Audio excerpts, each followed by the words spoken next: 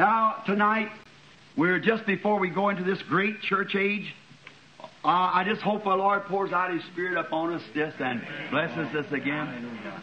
And we can only hit the highlights now because in the great event of coming on, we'd be here all week long. And all last night we had such a glorious time. Well, now just before we read the Scriptures, could we just change our position for a few moments and stand for a word of prayer? Our gracious Heavenly Father, we come in the all-sufficient name of the Lord Jesus, knowing that someday You will come. And we are trying to prepare the hearts of the people to receive this great revelation that You are the living Son of God, not dead but alive forevermore, and living in Your church as the witness of Pentecost, of that great time when the time of refreshing would come from the presence of the Lord. We're so glad to enjoy them times down here after 1900 years.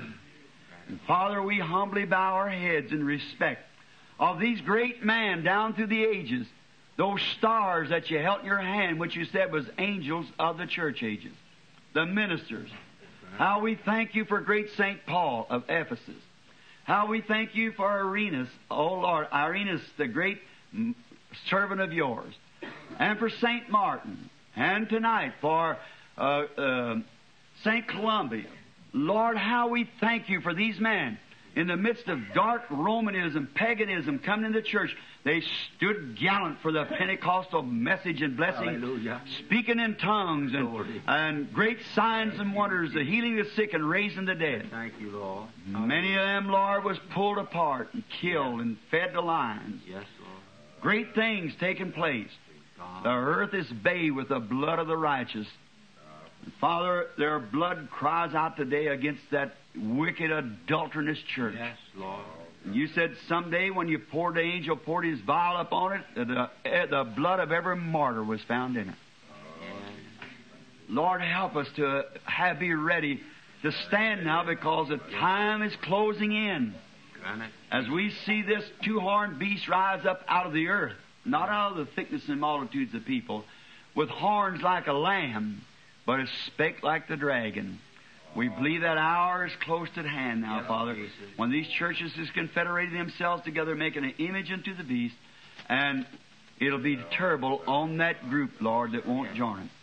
The very boycott will come, but in that hour, You promised to take Your church. Hallelujah. Help us, Lord. Before one drop of water fell, Noah was in the ark. Before the fire could strike Sodom, Lot was gone. Father, we believe before the atomic powers ever blow this earth to pieces, the church will be gone. Hallelujah. We're so glad. Glory. And we know that the bombs are hanging in the hangars tonight. And we can look towards heaven and see the Son of Man rising from His throne to start towards the earth for the rapture of His church. Know that His precious feet won't touch this sinful earth at that time. For as Rebekah rode the camel and jumped off the camel right between the house of Abraham, out in the field, she met her bride. Oh God, and the church shall meet our bride in the air. For we which are alive and remain shall not prevent or hinder those which are asleep.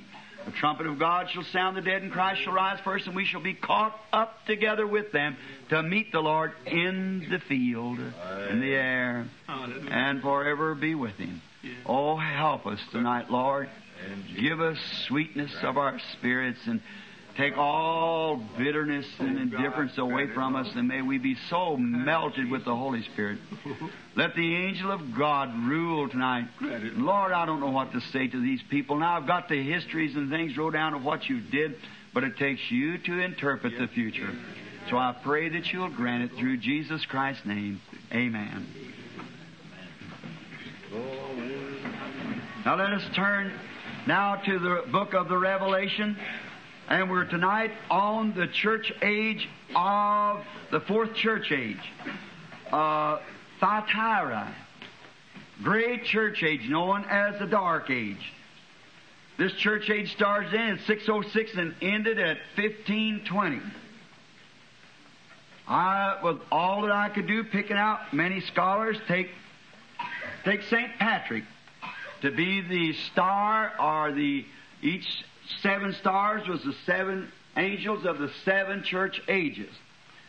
We know tomorrow night, beyond a doubt, Luther and then Wesley. We don't know who this Laodicean church, the star, will be. We're in the age now. Been since 1906. At the beginning of Pentecost. But there will be an angel rise that will smother out all the dogmas. Take the church ready to go home. Now, some master in spirit that will rise with signs and wonders. Now, I pray that God will help us to know this. And picking this out, looking through, St. Patrick was a great guy. And getting some of the old ancient manuscripts, St. Patrick was not a Catholic. He protested the Catholic Church. And during the time of the Reformation, that dogma that they had was dug up and proved that St. Patrick protested the Catholic Church. St. Patrick was more like an organization man. He had his own school. When he was kidnapped on the banks of the sea, him and his 2 little sisters that he never heard of no more, they were taken off probably to Rome and sold for slaves. He was taken also and sold as a slave and was given a job herding pigs. He trained dogs to take care of his pigs and so forth, and come at different grunts and things that he'd give the dogs, and that finally was a way of escape in the bottom of a boat when the dogs covered him up until he got out into the sea. Later come to his own lovely place, Ireland, and found his mother and father still living. And St. Patrick was a nephew of the great St. Martin, which is one of the greatest that we've ever had in the line of man since Jesus Christ, was St. Martin. His churches were all filled with the Holy Ghost. They all spoke in tongues, had signs and wonders and miracles, just all kinds of miracles taking place. He kept the Pentecostal faith in the midst of that church age that was wedding to Catholicism. Paganism and the Nicolaitans wedding together, making an organization, and making the Nicolaitans, that we call Nico, means to conquer or overthrow the laity and take the Holy Spirit away from the congregation, and just the priest is holy, just the man, see. And then they live any way they want to, I guess, and as long as you confess it to the priest. Then they found last night that they set them up, that Constantine set up the first bishop and give this buildings to him as we give you the dates and everything that you've got down. And then had the great Solace Feast there, which was the 21st day of December, the shortest day in the year, and brought in then this heresy, being that he was a Sunday. See, the day of the sun, birthday, they brought the birth of Jesus Christ from April up to December the 25th. December the 25th, through that 5 days is when the Romans had their big celebrations, the circus and so forth. And that's when they had this great pagan feast. And they put this man as a God himself up there, dressed him up and everything. And they had their God right with him. And that's when the post-millennium people come into existence right there. Because they thought the church was in the millennium right there. See? Because his rich had need of nothing, state and church all together. Millennium is on, is still a Catholic teaching to this day. See? Now, the millennium on. For we know that that's wrong. The millennium, the second coming of Christ, brings the millennium. That's right. The earth is groaning, crying for that day of sweet release when our Lord shall come back to earth again. Now, this great saint here was Columba. He was a great man of God. Now, I've got his history kind of written down here. First, the 4th church age, Thyatira. It means to be laxed, loose, or hazy. See? It was just a illegitimate time. From 606 to 1500, the star was Columbia from Ireland and Scotland, which was a nephew to St. Martin, and lived about 60 years after St. Patrick. And so his ministry began about 60 years after St. Patrick. He never did accept the Roman doctrine. He was a great man of faith. He rejected the Roman teaching, never did go to Rome, and rejected it altogether. I couldn't see where they ever canonized him like they did St. Martin and him. They didn't canonize him and Irenaeus because they were still in that church that had signs and wonders of Pentecost. but believed. He never took the Roman teaching on their teachings. He took the Bible for the teaching. After his godly mother, the sister of St. Martin, and never took the Roman teachings at any time. He taught that signs of Mark 16 should follow every believer. Amen. That's the kind of guy I like. Amen. Yes. Yes, sir. He heard God's audible voice calling. That's another good sign to him. See? Then nothing could stop him after that. He was gone. All right. He was on the road when he heard the audible voice of God. All right. One miracle, I got several down here, but we just take this one. One miracle was that when he had went to a certain city that the Lord had sent him to, and the city didn't want to receive him, so they went out there and tried to tuck the musicians and so forth and close the gates and tried to drown him out by playing the musicians, and he began to preach and he drowned out the musicians. The gates come open, he went on in and preached anyhow, and got the whole bunch converted. Amen. Here's another little one I'd like to kind of speak about. He went into a city, they had their cities walled in those days, of course, so he went to the city and they turned him out. He's going away, and the chief's boy fell violently sick, and they sent down the road after the good saint. He come back and laid himself across the dying boy, and he come to life. Amen. Glory. Praise the Lord. His church was filled with the Holy Ghost. He would have nothing less, for every member of his church must be filled with the Holy Ghost. And he protested and highly hated the hierarchy of Rome. Glory. Amen. I believe he was the star of the age. Amen. What was he doing? With speaking in tongues, the baptism in the name of the Lord Jesus, carrying out the very things that they started.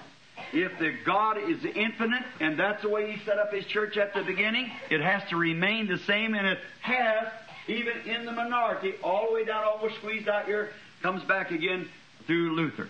Now, we want to start now and see if we can start to get some of these verses off. Now, we begin at the 18th verse. Unto the angel of the church of Thyatira write. Did you notice these addresses, these messages are addressed to the angel or the minister bearing the light of that church age. See?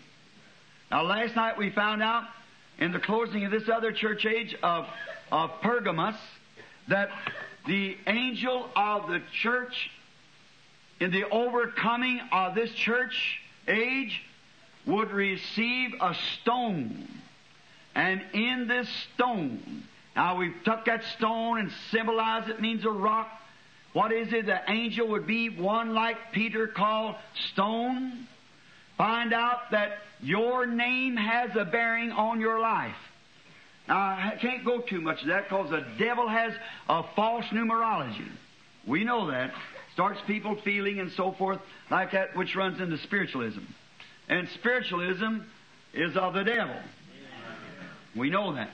And that's why you have to watch like they recently called Jesus a Beelzebub, a devil, because he could discern the thoughts of their mind. See, but he was the Word of God. In Hebrews 4 said the Word of God sharper than a two-edged sword, even discerner of the thoughts of the intents of the heart, the mind. Amen. See? So he was the Word. He's the living Word. And the living Word comes into us, and then it does the same effect on us. See? Same, because it's the same Word. See, it's the same thing among us. And that's why, and sometimes those who are not in that bracket speak with tongues and others interpret. What is it? The Word made flesh, again, among us. And then we notice then that this angel was received, the angel of the church age that received the stone. It was a white stone, meaning not his own righteousness, but God's own righteousness. And in this stone was a name that no one knew but the one who received it himself. He knew it, but no one else could know it but him. So when you hear these guys flatter you, tell them they're John, they're Paul, they're Mary, they're this, that, or the other, don't you believe it. Because if it was, he'd never say nothing about it. Amen. That's right. He has to keep it to himself. Amen. He know no one know but he himself, but he know because every perfect overcomer receives a new name. Amen. in that way. Did you notice Abraham was called Abram? But when God went to use him, He changed his name to Abraham. S-A-R-R was Sarah. But when God was going to use her, He changed her name to S-A-R-R-A-H, Sarah, princess. Do you notice Jacob? Jacob was supplanter. Esau means red. Hairy and red, red-headed and red all over. He is Esau. Now, and Jacob was supplanter. And supplanter is a deceiver. Didn't Esau say isn't his name called Jacob, supplanter? But when he wrestled with the Lord all night long and overcome and was blessed, God changed his name. Amen. Jacob, Israel, a prince with God. Paul was called Saul until he met the Holy Spirit in the form of a light that shined down upon him. His name was changed from Saul to Paul. Simon, when he met Jesus, he changed his name to Peter. And when Jesus overcome, his name was changed. And he would reveal that name. He that would be with him, overcome, as he has, he received the new name, and I'll reveal my new name to him. Amen. See? And every overcomer, I mean amongst such as that, them leaders and so forth. Now all the children of Israel didn't get their name changed, of course, that's right. But those high leaders, when they overcome, they had received a new name. See how it dovetails in? Just perfectly. And now we find out that he also got hidden manna. Now hidden manna is typed to the shewbread. The shewbread was for priests alone. That is right. Shewbread was just for the priest. And it was a special thing made for the priest. That is the leaders. And this man overcome, the whole congregation got manna, but he got a hidden special manna or special revelation. Oh, of who Jesus was and what about Him. All about Him, see. He got that revelation if he had overcome through the angel, hold fast, or either he had overcome addressed to the angel of the church. Amen. See? Now, we find then tonight, we start out to the angel of the church of Thyatira, write these things, saith the Son of God, who has eyes like flames of fire, and his feet like fine brass. Now, when we seen him in the first Ephesus age, or in the first beginning of Revelations, we seen him in his sevenfold glorified personage. Hair. We find that John found him over in the Lord's day. When he comes now, he is a priest. When he was here on earth, he was a prophet. God's prophet. Now he took his own blood and went before the Father, which makes him a priest. When he comes back, he'll be a king. Prophet, priest, and king. He was God's prophet, he was an eagle. He was God's priest, he was a lamb. When he comes back, he'll be the lion, the king, the tribe of Judah, the reign. But between his priestly operation, when the sanctuary is left, then we find him standing there, and John said he was in the Spirit on the Lord's day. Not the seventh day, not Sunday. That's all mistaken. We found that out. Searched it through the Scripture. It was the Lord's day. This is the day of man. The coming of the Lord will be His day. Amen. And we find Him in the Lord's day, and when He's seen the Lord, He had on a snow white hair. And we know that that represents a judge. Another thing, He was not priest then, because the priest is tied around the middle, means service, but He was tied around the paps up here, which meant that He was a judge. Amen. Amen. And we've seen Him walking in the midst of the seven golden candlesticks. And now we tuck back to the Ancient of Days, being white at the white throne judgment, when Daniel saw Him. Come to the Ancient of Days, whose hair was as white as snow. Now, white, the old English judges down through the years used to be, when they went into the judgment seat, they'd put on a big white wig, snow white wig, because they were judges. And John saw Him in the Lord's day when He was a judge. Amen. Amen. Now, we find out that He had eyes like flames of fire. that eyes then, like flames of fire, once them eyes was dim with human tears. It could stand and weep over a man dying and knowing in the next 5 minutes he's going to live again. But just human sympathy. But behind that was such power you could look right through a man's life and tell him who he was and all about it. Amen. Because it was coming now. And this reflection as fire. Eyes can look to and fro through the earth and see everything that's going on. Where will you stand in the day of judgment? Your sins will be naked before Him. And you notice He had out of His mouth a sharp two-edged sword, which we found was the Word. We seen His feet was fine brass and so forth, which meant His foundation. He tread the winepress of the wrath of Almighty God and tramped down and took sin upon Him and waited out and pleased God. That's right. Amen. And His foundation is our foundation. Amen. On Christ the solid rock I stand, said Eddie Pruitt. All other grounds is sinking sands. That's right. Amen. Now we find here each time when He meets a church age, He addresses him as one of His deity names. Now we find out back there, the first in all revelations is the deity, the supreme deity of Jesus Christ. I am He that was, which is, and shall come. I am the first and the last, the Almighty God. Amen. See, the first revelation. John turned to look what was taught to him. The first thing he addressed him at, any king, when he's addressed, he tells who he is. Anybody. I am so-and-so when I speak to you. You don't know me. I'm William Branham. I'm John Doe, whoever it is. He said, I am the first and the last. Amen. He that was alive is dead and alive forevermore. Oh, my. The deity. Here we see him in His sevenfold personage of His glorified state. And each church age He approaches them in a different one of those deities. A different one of those glorified states. Now, tonight He comes with a flaming fire. He's looking down into Laodicea, down into Thyatira. This is the age that the church is married into Catholicism and paganism, or Nicolaitanism and paganism, wedded together and formed and gave birth to the first church, organized church.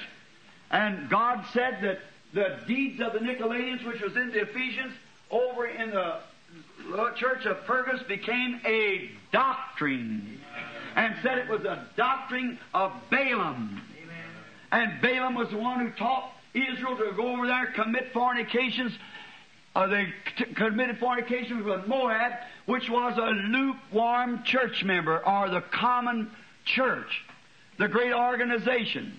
And we find out that God said that Nicolaitan doctrine, which is to put all the power up in a church and set it aside and make it an organization. He said, you hate it and I hate it too. He just keeps saying, hate it, hate it, hate it.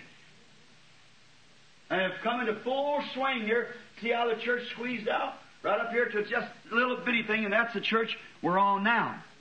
Now, in this day that this revelation came, or was to this church, it was a day that Rome had built upon the great stones of their place of hay and straw, but He's addressing this church that He still remains the flaming fires that looks down through the time, and His foundation is not hay stubble, but it's a solid tried brass in the fiery furnace. Amen. The foundation is sure.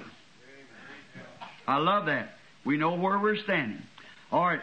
I know thy works, and thy charity, and thy service, and faith, and thy patience, and thy works, and the last to be more than the first. All right. The church seems to have almost completely been cut off, just a little dwindle, and it got away from the great spiritual meetings, and we're kind of relying upon works. God don't want us to rely upon works. That's a sign of organism. Amen. We take Miss Jones over some wood, and we'll take so-and-so, the children, over some clothes, and that's all right. But don't you depend on that. Don't you do that, brother. That's a good deed. A good, decent citizen will do that. But what it takes to be a Christian is a born-again experience. Amen. The baptism of the Holy Ghost. All right, dwindle off. There was resorted to works instead of love and faith getting more and more all the time as it went on. All right, I know your works, I know your faith, I know your patience and so forth. But now, we're going to take the 20th verse. Listen to this. Notwithstanding, I have a few things against thee, because thou sufferest that woman Jezebel, which calls herself a prophetess, to teach and subdue my servants, and commit fornications, to eat things sacrificed unto idols. Now, woman. What did we find out woman represented last night? Church. Now we find out here they were called Nicolaitans, doctrine of Balaam, and now it's become to a Jezebel. Now, Jezebel, if you'll notice, this is a great history. Now, if you want to write it down, start in 1 Kings about 16. Jezebel was not a daughter of Abraham. Neither was this group over here, the pagan Rome. The Nicolaitans was a cold, formal bunch of Christians that had separated themselves from the real Christians, seemingly not having the faith. And they wanted to make the church like a lodge, the same as they got today. Like a lodge, no spirit in it all. Days of miracles is past. All that was for another age. We got a brotherhood. A good Mason, Oddfellow, or anything like that produces that, and that's all right. But that'll never take the place of a new birth in Jesus Christ. Amen. Salvation to the soul. This truth. All right, this Jezebel. Now, she was a daughter of Abraham. That's true. A princess of an idolater. At that time when her royal family was famed by cruel, savage loyalty to Balaam. Her father was a priest of the idol of Astarte. I don't know how you pronounce it. I just picked it up in the history. Ahab used this strategy like Constantine, this great powerful nation laid next to Israel. So therefore, what did Constantine do last night? He wasn't converted. Amen. He was a politician. What was he trying to do? He took the Christians when they told them they'd pray. And now that, remember, we're talking now of the Nicolaitans. And he said if they would pray and he'd win this battle, then he'd be a Christian. He had a dream, painted his shields white that night of the cross, where the Knights of Columbus was born, right at that time. Now, that's where they take their stand. But he never did anything like a Christian. On one of the Nicolaitan churches called St. Sophie, he put a cross. As I said last night, that's the only thing he ever done is sounded anything like he was for the church, as far as I could ever glean out any of the pages of histories. And many other scholars say the same thing. We know nothing about his conversion. Now, but what did he go into? The thing he wanted to do, he's seen the most of Rome now. Now look at this. Watch this strategy. And watch how the Bible confirms it. God, hundreds and hundreds of years before taking place. And Constantine used the same strategy, God said here, that Ahab used. Now, Constantine seen a great part of his people were these Nicolaitans, Christians. Some of them was called heretics. That's the Pentecostals. They were heretics, holy rollers, and what more. There's where your real signs and wonders laid. But the church natural then was coming on up to the organization. What did he do? Constantine played a smart part. He goes over there and gets his pagan friends and gets his Christian friends and unites the churches together. Sets up brought paganism into Christianity. Christianity and paganism married in the Pergas church. Now, what did he say over here to this tonight? The same thing that Ahab did. Ahab, to strengthen his kingdom, married Jezebel, this idolatress. To strengthen his kingdom. To get more strength into Israel. And that's what the churches is trying to do. You see where they're trying to make a Bible? Have it out next year, in 62, that it's a Bible that'll please the Jews, it'll please the Catholics, and please the Protestants. Oh, brother. I got the newspaper clipping. I haven't got it with me tonight. You heard me read the other night. Oh. There you are. See? Oh, them things to try to increase. They take God's holy things and scatter them anyway to increase and make a lot of numbers. Amen. That's what the church done. Amen. It accepted people into it on the basis of shaking hands and got renegades and everything else. Amen. Unregenerated people, but into the true body of Christ, which is not an organization, but the mythical body of Christ. You can only come in there in one way, and that's through the baptism of the Holy Ghost. Amen. Right. Yes, And the same signs that struck them apostles strikes the church. Yes. That's exactly right. Now, we don't have to compromise and say, well, we'll go join with the Assemblies, we'll go join with the Oneness, we'll go join with this or the Baptist or Methodist. Let's join with Christ. Amen. Stay free from these things. Because each one of those organizations are all right. But they get their doctrines and their things, and you have to go see if the general overseer lets you come in that country and have a meeting. If you don't teach just exactly like they do, oust you out.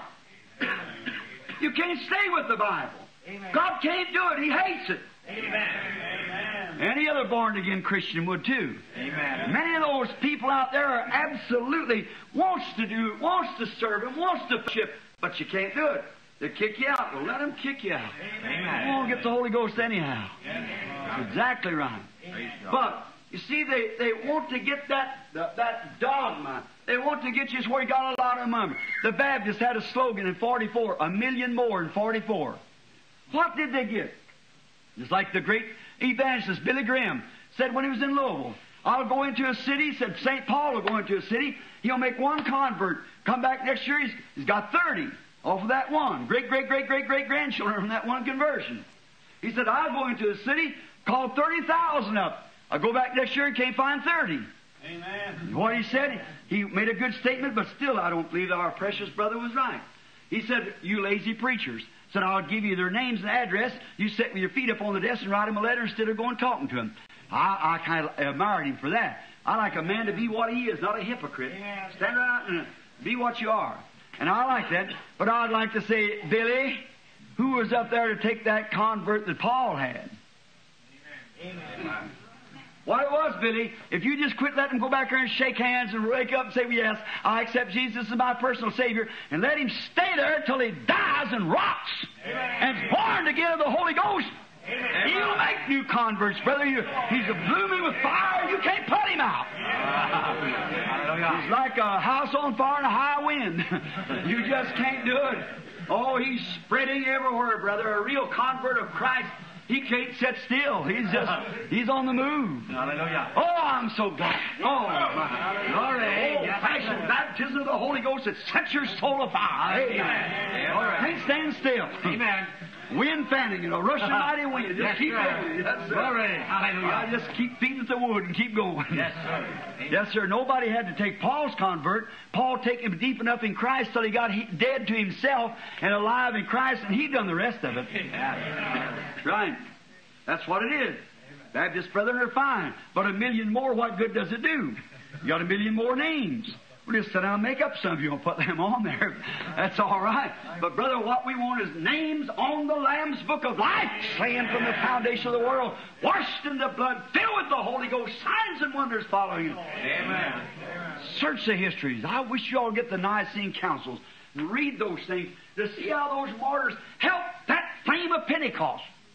I'll tell you now, brother, you Baptists, Methodists, and whatever you are, the true, genuine light is not the Pentecostal organization now.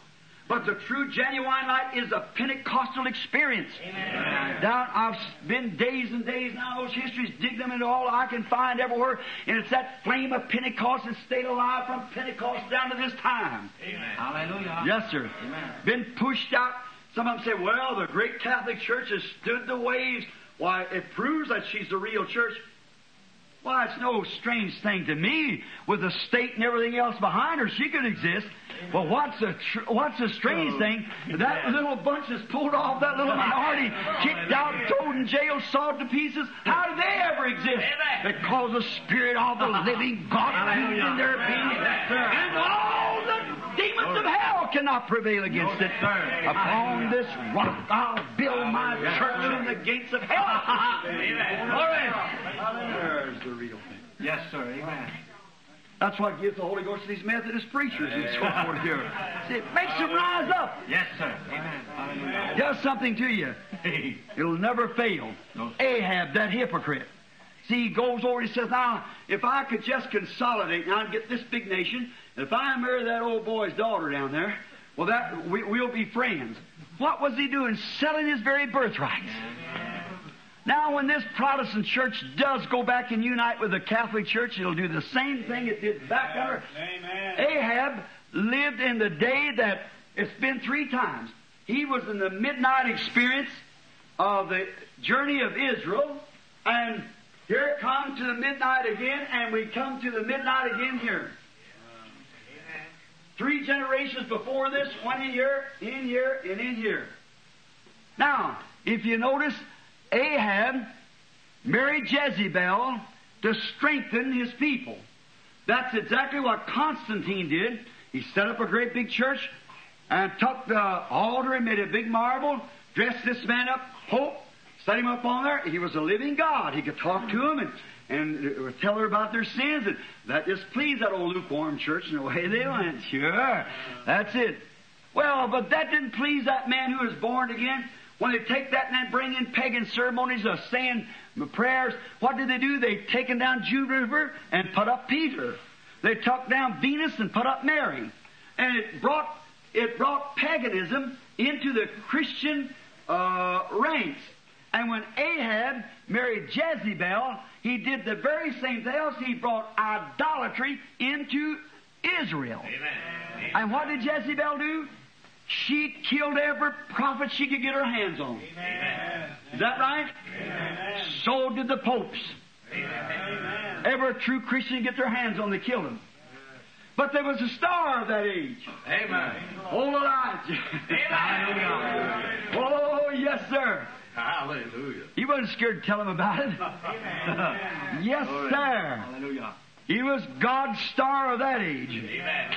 He got down to one time and said, Lord, I'm the only one left. God said, now, wait a minute, Linesman. I done got 700 hid out around in there, see. You don't know where they're at. They're out there in the Pharisees, Sadducees, Baptists, Methodists, and Presbyterians, but I'll get them out there. You just wait. See? I've got them out there. They're mine. They're not bowed to need of Balaam yet. But old Elijah was the voice of God in that day. He sure was a very type of the voice of God. At the first coming of Christ, it'll be the type of the voice in the second coming of Christ again, according to the Scriptures. Now, we find out that this little Jezebel, when she got over there, she was really going to cut down all of the altars of God and put up her own altars. And she had Israelites bowing before an idol. That's exactly what Constantine did when he formed the Catholic Church. He brought paganism over into the Christian church and had Christians bowing to idols. Amen. Yeah. Exactly. The Dark Age again. Dark Age of Israel, Dark Age of the church. Bowing to idols. And Elijah was a star in his day. And caused all Israel to worship Balaam. And so did the Catholic Church, Thyatira. Now, I want you to notice another thing striking here. I was getting my history here. Jesus said that she was called herself a prophetess. That woman Jezebel, who calls herself a prophetess. Now, you see, the Catholic Church don't permit their people to read the Bible because they say that the priest is the only one that can divine that word. Well, that's true interpretation of a prophet. A prophet has the divine interpretation of God's word. Amen. That's exactly right. How a person can call somebody a prophet and then say they have the wrong revelation. It's just as much sense as eternal sonship again, you see. A prophet means the correct diviner. The one that the word of the Lord came to. The revelation came to it. The word prophet means a diviner of the divine word. Amen. Jesus said, if there be one among you spiritual or prophet, how the Lord will speak to him. And if what he says comes to pass, then hear him. I'm with him. If it doesn't come to pass, then don't hear him. That's all. It was the divine Word of God, and the Word of the Lord came to the prophets. Now, they said that this church then was a prophet. Now remember, it's changed from this Nicolaitan now. It's changed over to a her. Amen. You see it? A Jezebel. Now last night was a doctrine of Balaam. See? Doctrine of the Nicolaitans and doctrine of Balaam. Now Balaam was the one who hoarded them with Israel, and what did the Nicolaitans do? Made the organization. So put them both together and you got a her. Church. Amen. Sure. Revelation 17, the great whore that sits upon many waters. Woman, prostitute. What is she? How is she a prostitute? She's committing fornication, spiritual fornication, misinterpreting the word to the people. Amen. Get away from that fanaticism. Amen. That's real fanaticism. Amen. Right. Now, see, she calls herself a prophetess. We're the one. We're the council. We're the Laodicean council again, the council of man. And we have decided this and this and thus. So you listen to us. But Jesus, that little priest up here interviewed me about Elizabeth Fraser, or that Fraser girl. Said, the cardinal wants to know if you, or the bishop, if you baptize this Fraser girl, said she's becoming a Catholic. I said, yeah, I understand that. Said, did you baptize her? I said, yes, sir. Said, how did you baptize her? I said, in Christian baptism. He said, well, what do you mean by that? I said, Christian baptism, the way the Bible says. There's only one way to baptize in Christian baptism. Amen. Every person in the Bible was immersed under the water in the name of Jesus Christ. He wrote down, started writing down like that. Said, you know, the Catholic Church used to do that. I said, when? I said, I have all the ancient history sure that I could ever get a hold of from London and everywhere else, so I can study when this hour will soon approach, when something's going to happen. I said, I want to know where. He said, in the Bible. I said, you say that? He said, Jesus organized the Catholic Church. I said, was Peter the first pope? He said, most certainly. I said, I thought the church was infallible and didn't change, and all the masses is said in Latin so that it wouldn't change. He said, that's true. I said, well, you sure done some changing since that time. I said, if that Bible is a Catholic book, then I'm an old-fashioned Catholic. Amen. That's right. I said, I'm an old-fashioned Catholic then. I said, it certainly, he said, well, now you see, the Bible is just a history of the Catholic Church. He said, God is in His church. I said, God is in His Word. Amen. Right. Let my word be true and every other man's word a lie. And here on this book of Revelations is the only book, let me repeat it, that Jesus put His endorsement upon. And the first thing He did was reveal His deity. And He completely does it. And said, anybody that'll take anything out of it or add anything to it, the same will be taken as part of the book of life. Yes. Amen. Blessed is he that readeth or heareth, and cursed is he that'll add one thing to it or take anything away from it. Amen. There you are. So you see the danger part. So don't ever add nothing to that. Just leave it the way it is and just keep on going. The Spirit will reveal it to you if you'll just be humble. Hallelujah. Yes, see? That's right. Glory. Now, so it's not complicated. Jesus thanked the Father for saying, I thank Thee, Father, that Thou hast hid these things from the eyes of the rabbis and the bishops and the cardinals and the general overseers and to reveal it to babes such as will learn. See, that's what you want. It's a revelation of God that can only come, as He said there, who does man say I am? He said, Thou art the Christ, the Son of the living God. He said, Simon, you never learned that in the seminary. Nobody ever told you that. That come as a revelation from heaven. And upon this rock I'll build my church, and the gates of hell can't prevail against it. Exactly the revelation that Abel had in the beginning. It's the revelation of his end. It's still the revelation, and it'll always be the revelation. That's right. Now, we find out here that she was a woman now. And a woman represents a church. Is that right? Christ is coming for a what? Bride, a woman, chaste virgin. And the old woman here, she claimed herself to be the church of God, but what she was decked in riches and pearl and everything, and had a cup of the filthiness of her fornications, that she made all the kings there drunk upon the wine of it. Is that right? Amen. Now we find her here that she's called Jezebel. And Jezebel, the evil of Jezebel did, as soon as she got a hold in amongst them Israelites, she put them to death and done everything she could and built up her own altars. Is that right? That's exactly what the Catholic Church did. Amen. That's exactly. But now, Let's read just a little farther. This is going to stunt you. Sometimes you get stunted, you lead a little more. Glory. Calls herself a prophetess. Now, if she says, I'm the only interpreter of the word, and teaches and seduces my servants to commit fornications, to eat the things sacrificed unto idols. That brother asked about the serpent, about eating the fruit in the Garden of Eden. You see what it is, don't you? When he says eat, what it was spiritually, you see. And I gave her space to repent for her fornication, and she repented not. Behold, I will cast her into a bed. What kind of bed? Of worldliness? That's exactly what she is saying. And them that commit adultery with her into the great tribulation, except they repent of their deeds.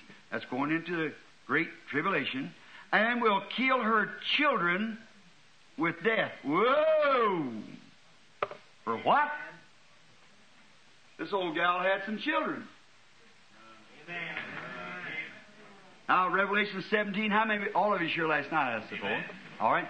Revelation 17, this old prostitute Catholic church was called a whore, and she was a mother of harlots. Couldn't have been boys. They were churches. Now, where did the Lutheran Church, where did all these come from? Where did every organization come from? Where's the beginning of it? Laodicea. Nicolaitans finally formed into that. That's exactly the same thing again. Amen. You can't help it, brother. Oh, Elijah called out against the thing in his day. John called out against it in his day. Amen. Yes, sir. Don't you think you say to yourself, we have Abraham to our father, for I say God's able these stones to rise children to Abraham. Amen. Just can't be helped. Now, she had children. Did the real Jezebel have children? Yes, sir. Listen. I'll kill her children. What the Catholic Church, her children is a Protestant denomination.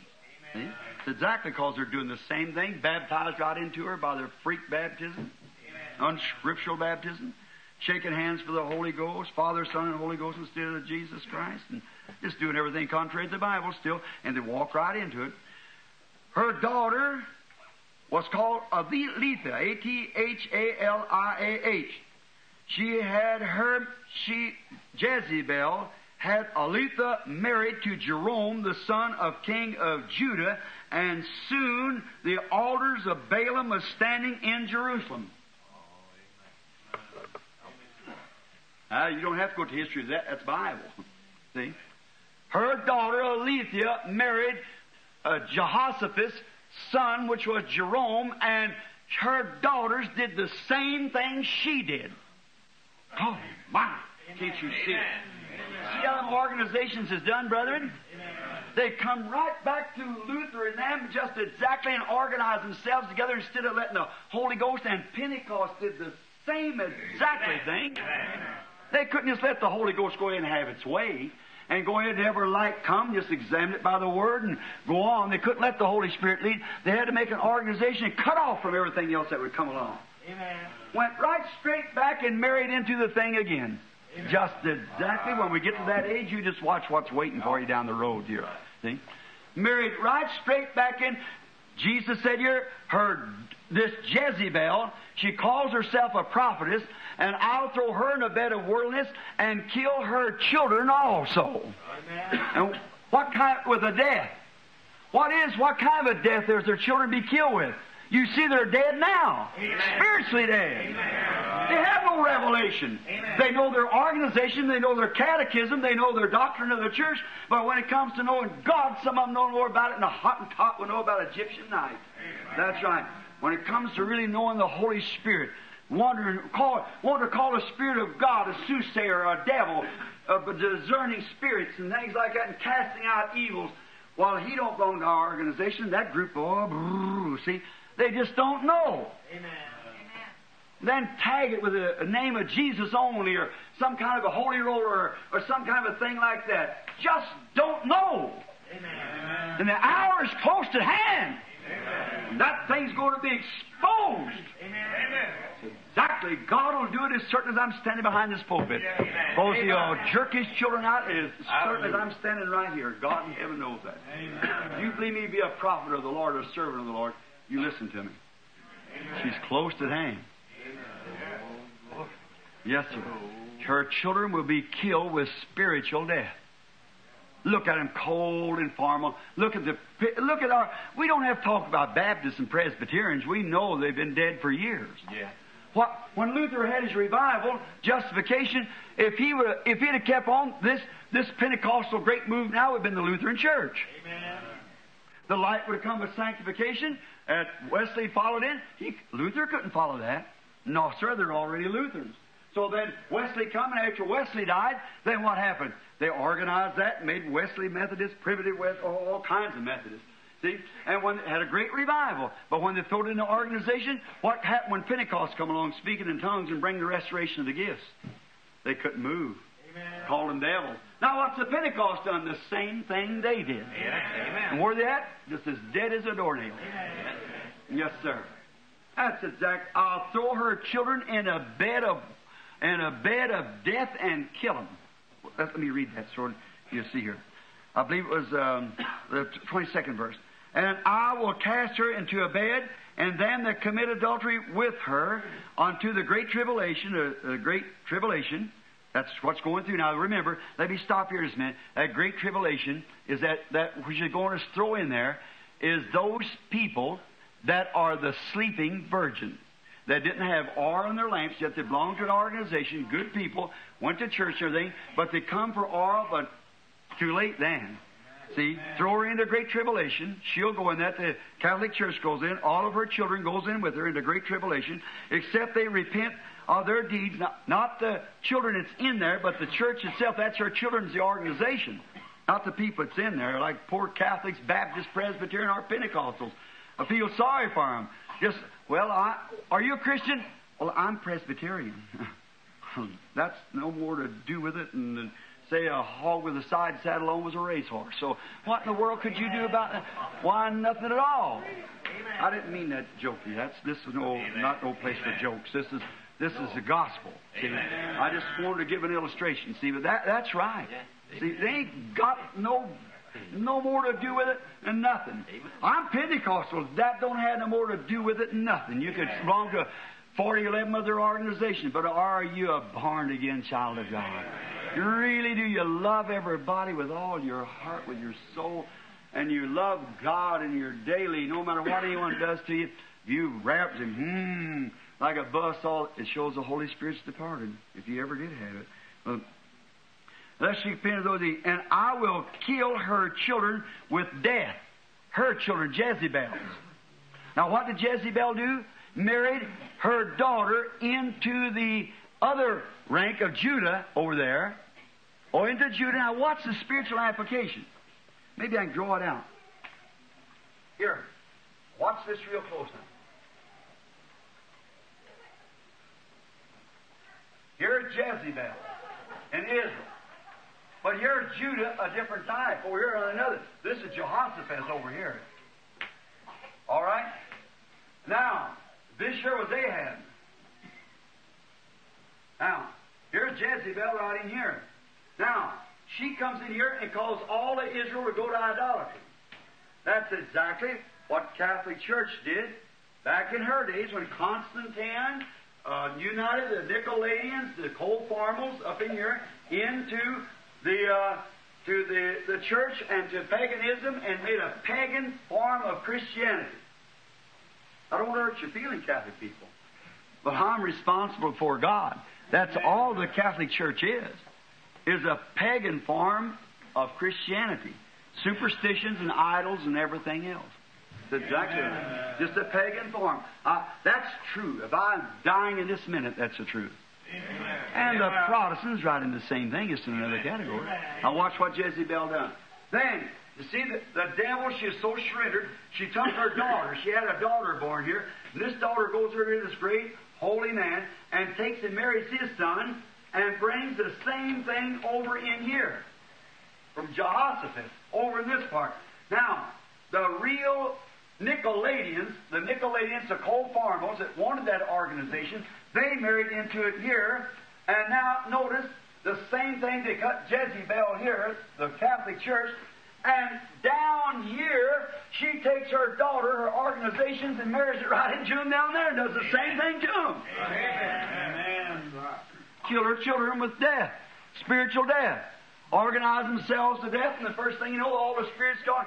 Tell me, let me just ask you one thing, any historian here, which I know there's 5 or 6 of you sitting here. I want you to come and produce me one scripture or one text of history that any of them churches that ever fell and went back into the organization ever rose again with a revival. Tell me, when they organized themselves, did they ever have a revival after they organized? No, sir. The Spirit left them. Amen. I'm including Pentecost. Amen. When the Pentecostal blessings fell and you all spoke in tongues, you old-timers, having them great Pentecostal blessings and things fell, after a while you had what you call the General Council. Organism's all right, but not organization. First thing you know, you couldn't stand it. You had to go right back and become a child of Satan and organize yourself. And then another light come on in the name of Jesus Christ. Then they got all stuck up and said, bless God, if you ain't got Jesus' name, you're going to hell, and we got it and you ain't got it. What did they do? Just died right there in the tracks, made an organization out of it. See? Instead of letting the light just flow on through the church, it'd automatically take its place. But you organize yourself. What is it? Child of Jezebel. Amen. And they all died together. Now I want to ask you something. Has the Assemblies of God, or the oneness, or any of the rest of them ever rose in a big united revival? Not at all. This last revival just passed by, that the Holy Spirit come down on a river. Many of you sitting here right now in 1933, and this great healing service is to take place that would sweep the world, and it never come through any different organization at all. Amen. God went outside the rims and raised up a heathen almost to start that revival. Amen. And look what it's done. See? Them organizations, as soon as they organize, they're dead. Amen. He said, I'll kill her children with death. Oh, I know you. Please don't feel bad at me, but if I know this and don't tell it, I'm a low-down hypocrite, and God will hold me responsible for it. Amen. I won't be like Paul, to shun not to declare the whole counsel of God. That's right. Amen. All right. All right. Now, and they built altars in Jerusalem. Now I want to see. And when Jezebel married Ahab, she brought images for Israel to bow down to. So did the Nicolaitan doctor, marrying into pagan, took down Jupiter, put up Peter, and Venus to marry, and as the Bible said, she caused all Israel to sin. So has the Catholic Church caused all the daughters to marry into an organization, and the whole thing sin. Amen. Like Jezebel to her daughter. All right. And in doing this, when the hierarchy was set up, and Pope Boniface the third taking his seat, and they had a God on a throne, they had no more use for Holy Ghost baptism in the church. That's right. They got their creeds and formals and go on. And when the organization accepted the same dogma, they stamped out the freedom of the Holy Ghost. Amen. To the church. Amen. Baptist, Presbyterian, Methodist, and so forth. They certainly did. And gradually, we see them withering and dying like Jesus said of the vine. Now, all the Holy Ghost and signs and wonders was placed back in a day past. And they have gotten rich like she did. So she caused all the whole world to sin because she has gone to every nation, her and her daughters. Amen. Right. Watch him call her in another church age now. Watch him call for her. Watch him plead down here at the end and take out his remnant. The elect's sake. Just a few, that no flesh would be saved if other not. As it is written in Revelation 13:6. You'd like to get to that just a minute? He said this woman caused all to receive a mark, this beast did, caused all to receive a mark, both poor, great, whoever there was, a mark of the beast, which was the Roman Catholic Church. Either that, or they made an image, Revelation 13:14, they made an image unto the beast. I guess you all reading that. If you haven't, well, we'll turn right back and read Revelation 13:40.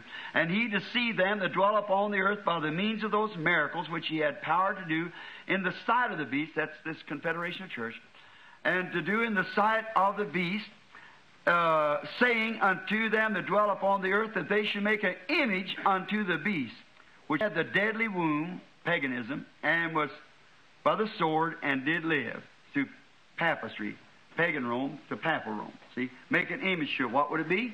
Just what they're doing right now. Just exactly. Moving up in this confederation of churches. All the churches belong to this organization, all going into one group. Now they're getting a Bible, and Pope John has invited them all back, the Archbishop of Canterbury, all going around. First thing you know, the whole thing comes right back to Mammy. Amen. Because they're harlots to begin with. See? They say we'll all join together in one big cause to fight communism, and don't know that God raised up communism. Amen. I can prove that with this Bible. Amen. And He put in the minds of to avenge the saints of the blood that they had shed upon the earth. God organized communism just the same as He did King Nebuchadnezzar to chastise Israel. He raised up communism, and someday she'll blow Rome plumb off the map. Exactly. God said so. That's right. I'm against communism. It's anti-God. Sure it is. But don't you pay so much attention to that iron curtain, but watch that purple curtain. Read the Fox Book of Martyrs, and you'll see that right.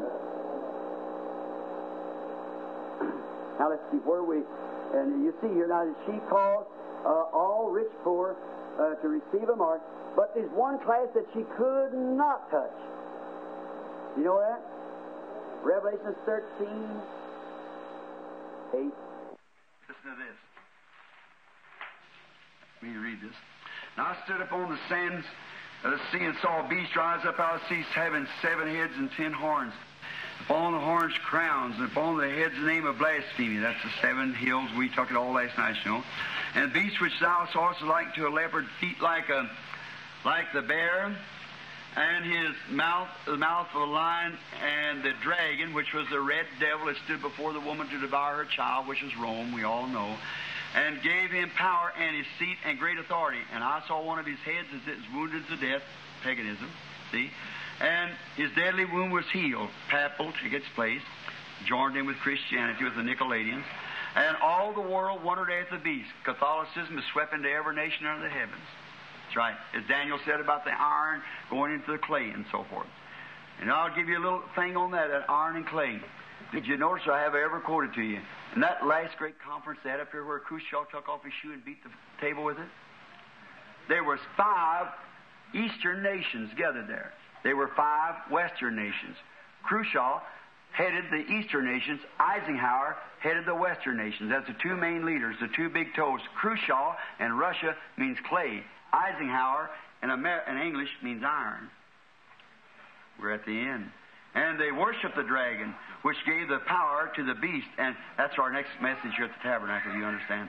And they worshiped the beast, saying, who is likened unto the beast, and who's able to make war with him? In other words, look here, Eisenhower has got a big name here in this United States, but in Rome he ain't nothing. Russia, he's nothing. Khrushchev's big in Russia, but in the United States he's nothing.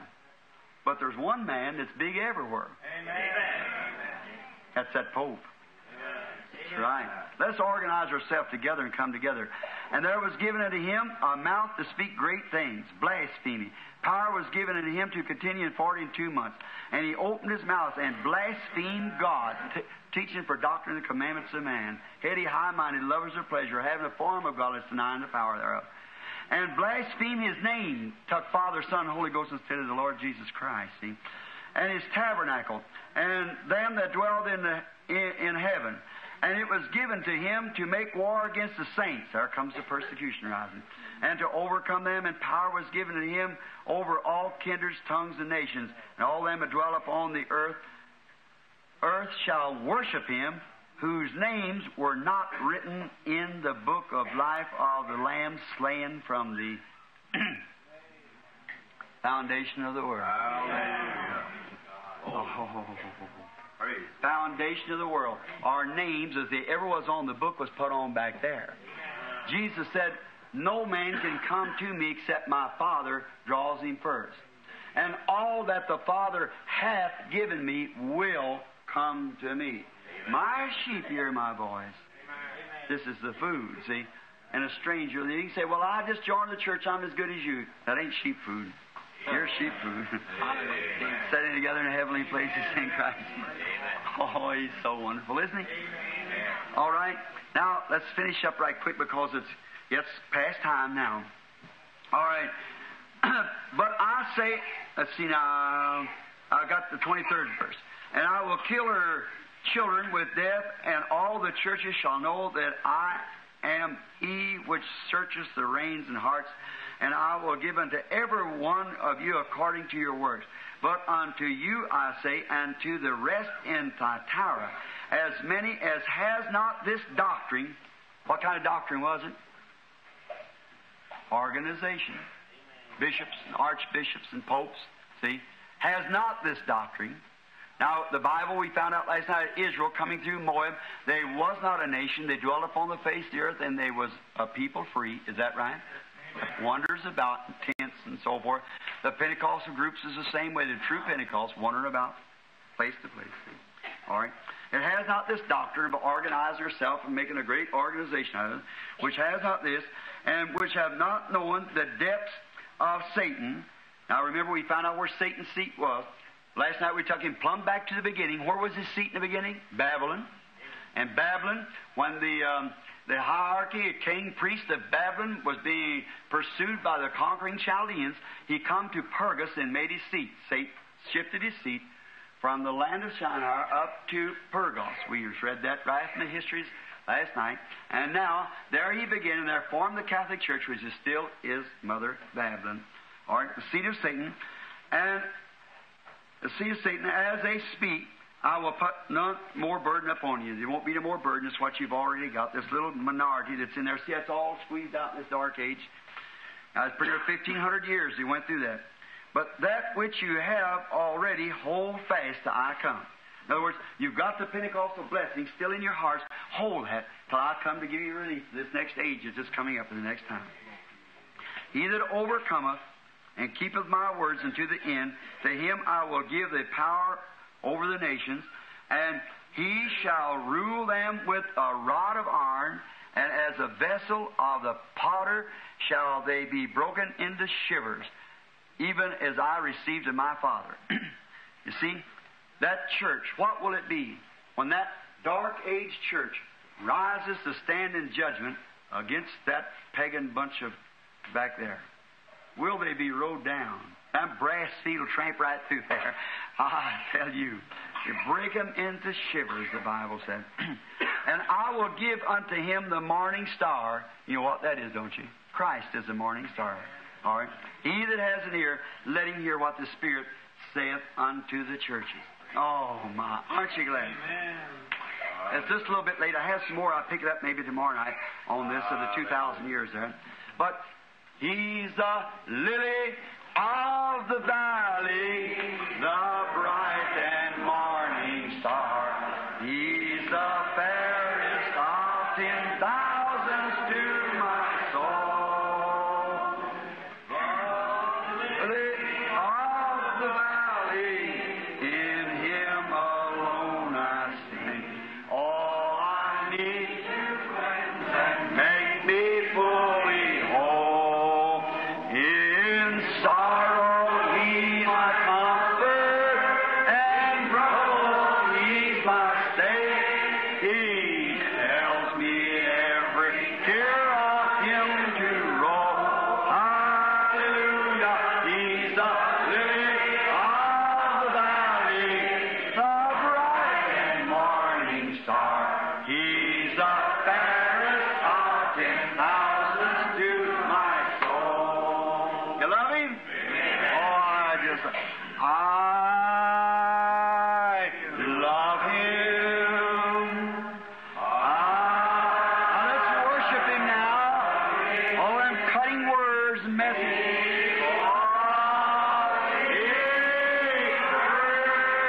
Love me. And precious my salvation on Calvary's tree. Isn't he wonderful? I love him. Now, the things that I missed getting to will be in the books, of course, because we can't bring a whole church age in one night.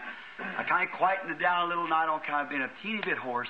But, oh, isn't He wonderful? There are people almost everywhere whose hearts are all on flame with the fire that fell on Pentecost that cleansed and made them clean. Oh, it's burning now within my heart. Oh, glory to His name. I'm so glad that I can say I'm one of them. Oh, one of them. I'm one of them. I'm so glad that I can say I'm one of them. Hallelujah, one of them. Oh, one of them. I'm so glad that I can say I'm one of them. Are you glad? I remember coming from Chattanooga one night, and a plane was down at Tennessee, down there at Memphis. They put me up in that big, fine hotel there and called me, said the plane will go out at 7 o'clock next morning. And I was taking some mail down and putting in the mailbox, coming home, writing back to some of my friends, and going down, the Holy Spirit said, keep walking. I just kept on, got on down the colored district. I was standing down there, I thought, look here, it's time for that plane to go. And the Holy Spirit kept saying, keep walking. Just like He did in the woods the other day down there, just keep walking. So I kept on walking. I happened to look way down there, one of those little colored shacks where the colored people's living, poor down there. Old Aunt Jemima, typically with a boy's shirt tied around her head, leaning over like that, and I was going along there singing, one of them, I'm one of them. I'm so glad that I can say I'm one of them, oh, hallelujah. And what do you want, Lord? One of them, I'm one of them. You believe me led by the Spirit? Yeah. I'm so glad that I can say I'm one of them. It's been about 14 years ago now. She looked over the fence. I was about, half city block from her, and I seen this old colored lady eye me right down, I just kept on quick singing, started walking on down. I got up close to her, great big tears on her big fat cheeks. She looked at me, she said, good morning, Parson. I said, how do you do, Auntie? And she said, I turned around, she's laughing, that big smile across her face. I said, how'd you know I was a parson? Down south, a preacher's a parson. I said, how'd you know I was a parson? She said, I knowed you was coming. Amen. And I said, how do you know that? You know me? She said, no, sir. And she said, I know you was coming. Said, did you ever hear the story about the Shunammite woman? I said, yes, sir. And she said, I was that kind of woman. She said, the Lord gave me a baby, and I told him that I'd raise him. Said, I'm a poor woman. I wash and work for the white folks for a living. She said, and he told me that he gave me the baby, and I told him I'd raise him. Said, I raised him the best I knowed how, but said, Parson, he got amongst the wrong company. He got a disease, and we didn't know nothing about it. He got an advanced stage, and he's dying. And on a bed, said, he's been unconscious now 2 days. So the doctor man come and said, done eat up his heart and so forth, got into his bloodstream so bad to damage him so that the stuff that they give him wouldn't help him now. And said he's dying. And said, I just can't stand to see him die a sinner. And said, I prayed and said, all night long I prayed. Said, he's unconscious, he don't know nothing. Said, he hadn't for 2 days. Said, I prayed, I said, Lord, you give me that baby. And said, like you did the Shunammite woman. Says, where is your Elijah? Where is something to help me? And said, I fell asleep on my knees. And she said, the Lord spoke to me in my dream, and she said, go out and stand by the gate. And there'd be a man coming down the street wearing a little tan hat and a dark suit. He said, he'll speak to you. And she said, I've been standing here since before daylight. And her back was wet from dew. And she said, and I seen you come in that tan hat. He said, but you're supposed to be packing a little satchel. I said, I left it in the hotel. See? And I said, your boy's sick? Said, he's dying. I said, my name is Branham. I said, do you know me? She said, no, sir. Parson Branham, I never heard of you. I said, I pray for the sick. She wasn't interested in that. She didn't want her boy to die a sinner. I walked in. They had an old gate there, the plow horn hanging on to swing it back. Maybe many of you northerners wouldn't know what it is, but to keep the gate closed. I walked in the house, and a little bitty old 2-room, looked like a little, what we call a little shotgun house like. sitting there, there's room here, and that's the living room, bedroom, and all together, and the kitchen back there. When I walked in, it's a little whitewash place, and nice, stripped down on the side, and clapboard. So then, I believe she had tar paper on top of the roof. I remember seeing that big bubbles like of the dew hanging on top of it. Then when I walked in, there's a sign hanging there across that door that said, God bless our home. Right there in the corner was an old bedstead over here and one over here. There laid a great big fellow, not a rug on the floor, great big boy, big fine-looking chap standing there. I guess he was weigh 170 or 80 pounds, close to 6 foot. And he had the blanket in his hand going, And she said, Mama's baby. And I thought, Mama's baby. And yet he had a social disease, syphilis, and he was dying. And she kissed him on the forehead and patted him like that, said, Mama's baby. Oh, my heart just went big. I thought, yes, no matter how deep you are in sin, you're still her baby. Then I thought, see, no matter how bad off you was, it's still Mama's baby. And I thought, God said, a mother may forget her suckling babe, but I can never forget you, for your name's engraved in the palms of my hand. See? How could it be? I looked at that poor old saint walking around there. You could tell, brother, she didn't have nothing in the house, but she had something in the house that every house in Indiana or everywhere else ought to have in it. It was God. I'd rather have that than have a big fine home with pin-up girls and all this vulgar, nasty stuff. Old Bible in there where it's open, old pages rankled in it. I looked at her, and she said, the parson come pray for you, honey. You go, dark. And I said, what's he saying? She says he doesn't know. The doctor man says he's out of his head. Said he thinks he's out in a big sea somewhere. He's rowing a boat, and he's lost. And said, that's what I can't stand, parson, to know my baby's dying lost. And she said, I know as you come to help me because the Lord's done told me so. I said, I'll pray for him. And I said, maybe the Lord will heal him. She wasn't interested in that. She just wanted him to raise up and say that he was saved. That's all. So as long as he's saved, no matter he has to go anyhow. So sometimes, as long as he's saved, if we could just get that attitude. Amen. That eternal home now. She knows she'd live with him again then. So if I could just hear him say he was saved.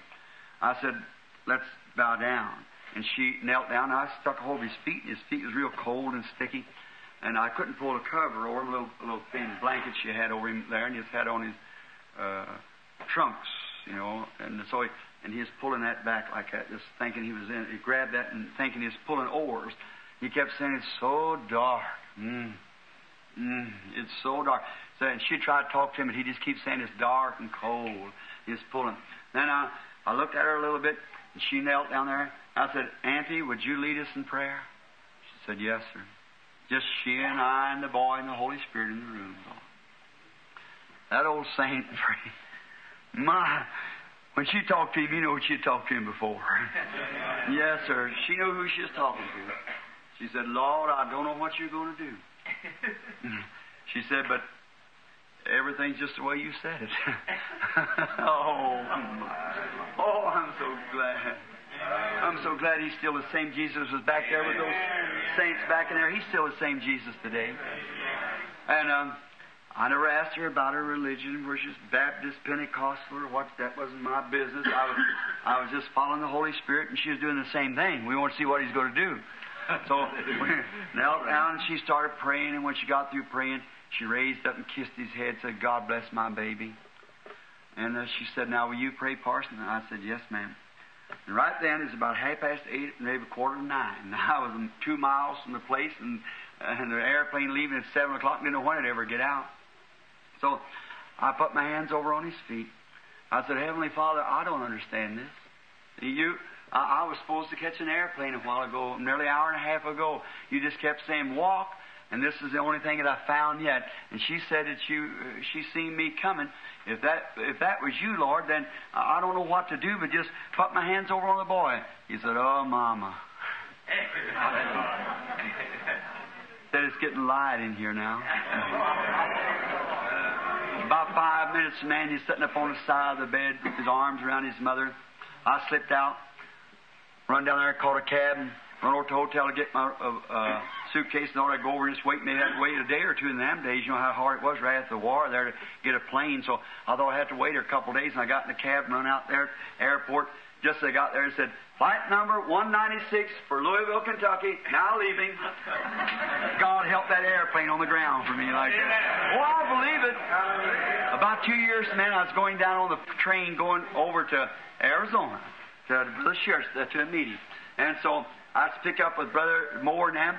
And so when I went over there, I stopped there at Memphis. The train pulled in. If you all know how it pulls in, going west like this, and then backs out and takes a turntable and switches off.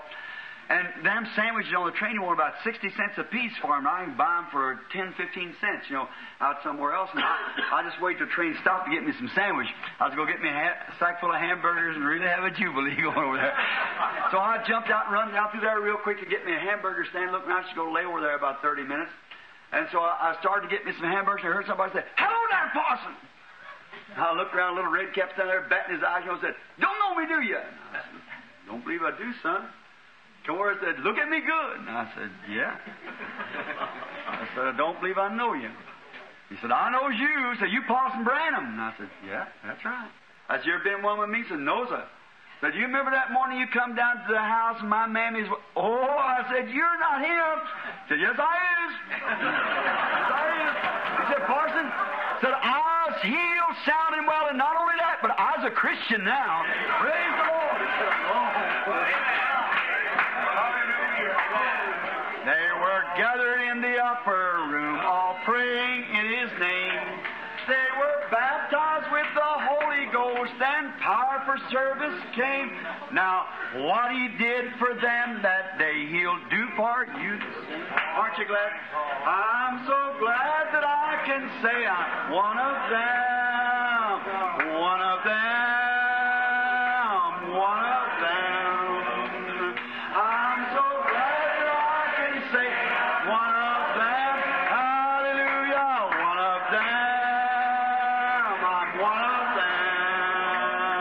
I'm so glad that I can say one of them. They don't have big educations and things, so these people may not learn to be or boast of worldly fame. They have all received their Pentecost, baptized in Jesus' name, and are telling now both far and wide His power is yet the same. I'm so glad that I can say I'm one of them. One of them. I'm one of them. I'm so glad that I can say I'm one of them. Hallelujah. One of them.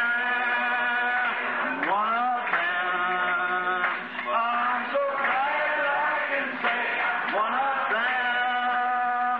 Come, my brothers, seek this blessing that will cleanse your heart from sin.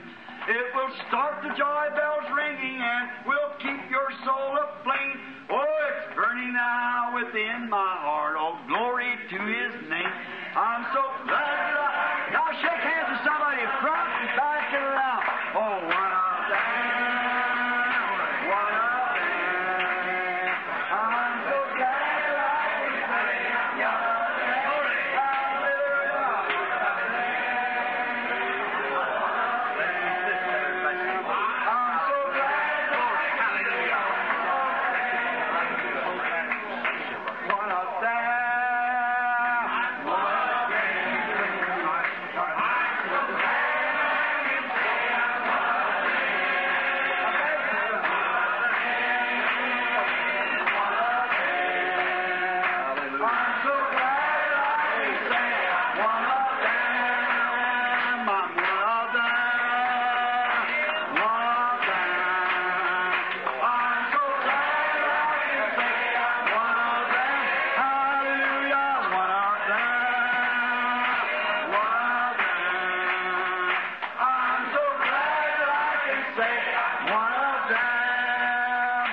This old-time religion is starting back here. Hallelujah. And she dripped all the way down through with the blood of Jesus Christ.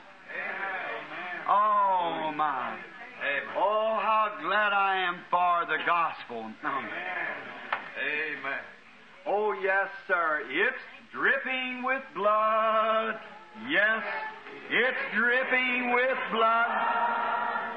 This Holy Ghost gospel is dripping with blood, the blood of His martyrs all down, who died for the truth.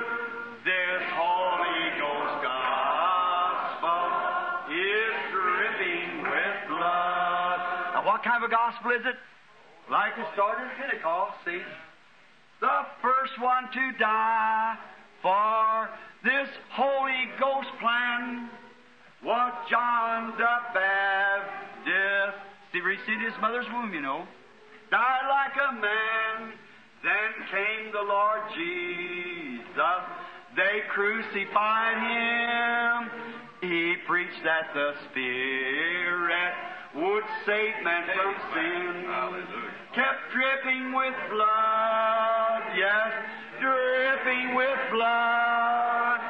This Holy Ghost gospel is dripping with blood, the blood of disciples who died for the truth.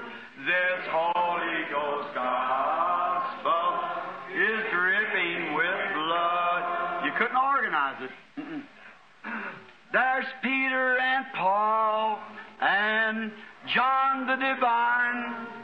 They gave up their lives so this gospel could shine. They mingled their blood with the prophets of old, so the true word of God could honest be told. Kept dripping with blood, yes, dripping with blood. This Holy Ghost gospel is dripping with blood, the blood of disciples who died for the truth. This Holy Ghost gospel kept dripping with blood. There was souls under the altar crying, how long for the Lord to punish those who've done wrong?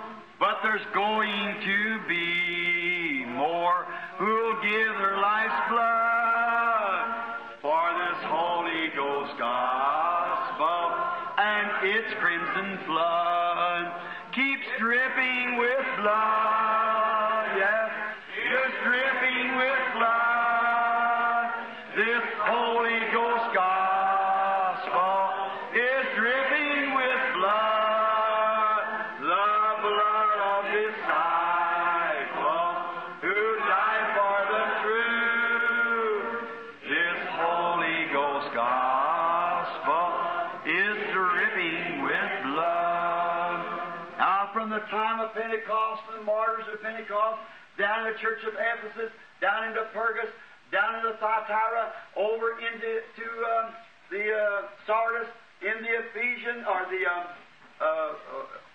Philadelphia, and on down into the Laodicean. And now, what we happen down here, as the Bible said, everything come in and this beast would rise up in the United States. You remember the vision that was read here? 1933. I was going, the church wasn't even built. Didn't know what a vision was, called it a trance. I was just a young Baptist preacher. And we were, all my life, I saw those visions, and I'll ask anybody to rise and say if every one of them ever failed. No, amen. Never did. It can't. It won't. And now, and as I started Sunday school, I fell into a trance we was having over here at the old Masonic home, Charlie Kern's place. Little group of us. And I seen this President Roosevelt leading the world to a world war. Predicted. I said, and there's three isms, the Nazi and the fascism and communism. I said, how many here remembers that? I said, keep your eyes on communism. It'll all head up in there. I said, Ethiopia, Mussolini will go to Ethiopia, but he'll fail. I said, we'll finally go to war with Germany. But I said, Germany will be fortified in a great big bunch of concrete 11 years before the Maginot Line was built. 11 years. I said, then after the war, we'll finally win it. And after the war is over, it'll come to pass that science will be inventing great things. Now, I said, when they do, they'll make an automobile, and automobiles will continually shape down, you want to look like in 33. Now, they said they'll become like eggs, look like eggs. For I seen on a highway, a great master highway, a car going down the road that didn't have any steering wheel in it. It was controlled by power. They got it right now. Amen. I said, during that time, now they're permitting women to vote. And women in voting will finally, I said, this nation is a woman's nation. It's marked by a woman. It's a woman right down through prophecy everywhere, and number 13. Everywhere in prophecy. And I said, it's a woman's country. She has her liberty share, and she'll ruin it. She's a ruination of the world. And, Roy, I got your letter on that great woman. At every criminal case, we've got rated down now to every criminal case that's ever done in this United States, a woman was behind it. Exactly right. That's immoral women, you see. Now, so then I said, there will be in that time, during that time, the women will be permitted to vote, and they'll elect the wrong person. They did it on this last election. Amen. Right. Which will start the stronghold. During that time, it'll come to pass that there'll be a great woman rise up in the United States. She'll be beautifully dressed, and I got in parentheses, perhaps the Catholic Church, see, that'll take rulership over the power, overpower the others in the United States. She'll be beautiful to look at, but she'll be cruel-hearted as she can be. I said, then I looked again, and I saw the United States just blow to pieces. There wasn't nothing left on it. And I predicted then, now that was thus saith the Lord. And think, 5 of those 7 predictions has already happened. The church to take a hold, the Catholic Church, and the coming of the end time. Amen. And I said, I seen look like his stumps are burning, rocks blowed out. And the whole United States just looked bare, laying like as far as I could see where I was standing. And I said, I predict according to the way time is moving, it'll be sometime between this year, 33, and 77. And it'll have to squeeze awful hard to get through there. Amen. We're sitting on a powder keg, friends. Everything's ready. Oh, but our precious Heavenly Father, who promised. Isn't it wonderful to be a servant of Christ? All the things that He promised, and think we have the privilege of living right here, Him right with us now. Knows every secret of every heart. Knows all about us. Some flaming fires going right through our hearts. Knows all about us. Loves us. And aren't you glad to be in that little minority group tonight that keeps the faith? For it was His commandment, fear not, little flock. Yeah. It's your Father's good will to give you the kingdom. And except this work would be cut short, there would be no flesh saved. See, we're right at the end time. The Pentecostals becoming cold off, lukewarm, spurted from the mouth of God. Just a little bitty group pulled out here. Just a few. But in that will come the, behold the bridegroom cometh. And when it does, every one of these watches, remember there's 7 watches of them. And we're right in this last watch. But every one of those virgins back to here rose. Amen. Amen. Oh, what was it? The same Holy Spirit. Amen. Then, when the church has gone in like we took Sunday night, Joseph, to make himself known to Israel, his brother, he dismissed his bride. Everything is sent back into the palace, and he stood alone with the Jews and said, I'm Joseph, your brother. Right over the scripture where it said a day of mourning in every house, mourning to itself. He said, where'd you get them scars? Said, in the hands of, and your hands said, in the house of my friends. They that pierced him shall look upon him. There he stands, Joseph. He said, Joseph said, don't be angry with yourselves, because God did it to preserve life. What? The life of the church, the Gentile. For His name's sake, a people out of the Gentile. Oh, we're at the end, my brethren. We're here. Blessed be the name of the Lord. Let's sing this good old song as Pentecostal brothers and sisters together. Now you say, well, I'm a Baptist, but if you got the Pentecostal blessing, you're Pentecostal. All right. All right. Blessed be the tie that binds our hearts in Christian love, the fellowship of kindred mind is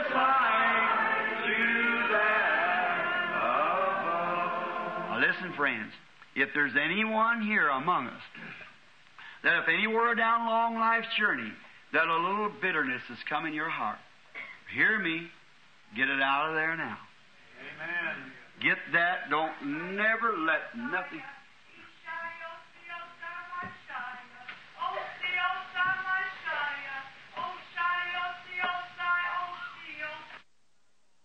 Yea, my people, I speak this hour unto thee, as my prophet has stood in the midst of thee and has declared my holy word. I speak unto thee even now by my Spirit, saith the Almighty God.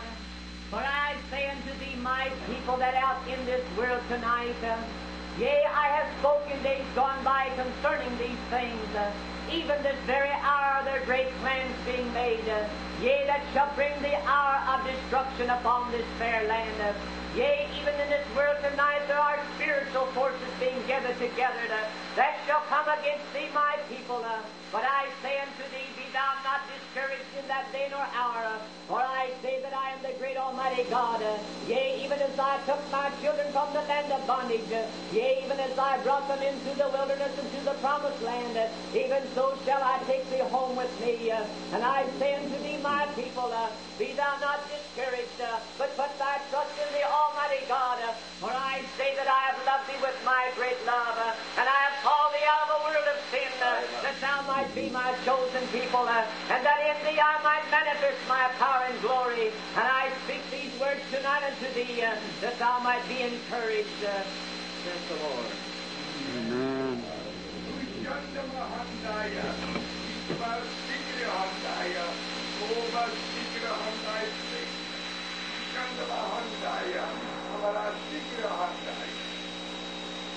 Yea, my son has spoken to me tonight. Blessed be my word and the fulfillment. My servant has been honored. Much has been said. Much evil is to come upon the earth. But saith the Amen. Amen. Lord Jesus, we thank you for these messages. It stirs us, Lord, knowing that we have not shunned but have kept the faith. Oh, I pray, God, that the Spirit continue to stay in the church. Keep us close to one another, Father. Keep us with you. Walk among us, Lord, in this last candlestick age that we're living in. Be our light.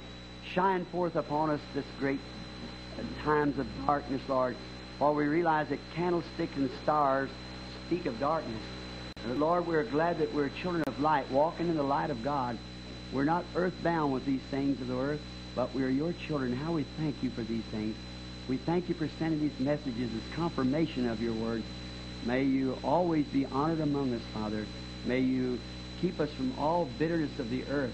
Keep us sanctified, that our lives will be pure and clean and holy before you. Let the blood of Jesus Christ do this for every one of us, Lord. Take from among us, if there be anything at all that's not right, take it from us, Lord. This is the hour of searching time. These meetings are meant for that purpose, to search our hearts. You said them flames of fire of your eyes searched out and know the reins of the heart. You certainly do, Father. And speak back to us and telling us to keep ourselves ready, that the hour is arriving. Oh, how we thank you for this, Father. We will do that with all that is in us by your grace. Amen. Oh, don't you love him? Now, if there would be a stranger among us, that's the way it was at the beginning. Amen. When Jesus is here on earth, he said, somebody asked him about a marriage and divorce case or something. He said, it wasn't so from the beginning. You have to go back to the beginning. Then if the beginning was a Pentecostal church, and he's the vine, we're the branches, every time that vine brings forth a church, it'll be a Pentecostal branch. Same thing it was at the beginning. See, each time. Now you can draft other vines into it, it'll bear its fruit. You can take an orange tree and put a lemon on it, it'll bear lemons, living off the orange lives. Put a grapefruit beside it, it'll bear grapefruit because it's a citrus fruit. So these organizations, denominations and things, stuck out there calling Christians, they can live by the Christian life. That's exactly right. But they'll bear denominational fruits. Right? Because they're stuck out like that. But if that branch itself ever puts forth or if that vine ever puts forth a branch, it'll write a book of Acts behind it. That's exactly right. Hallelujah. Because that's what happened the first time. Every branch that puts forth itself will have oranges. Every one. And the Bible has spoken, it has 12 branches on it. Oh, I'm so glad to be living under that branch, aren't you? Yes, sir. Oh, it's wonderful. All right. Remember tomorrow night now on the age of Sardis, the day coming forth of the Lutheran organization, Martin Luther.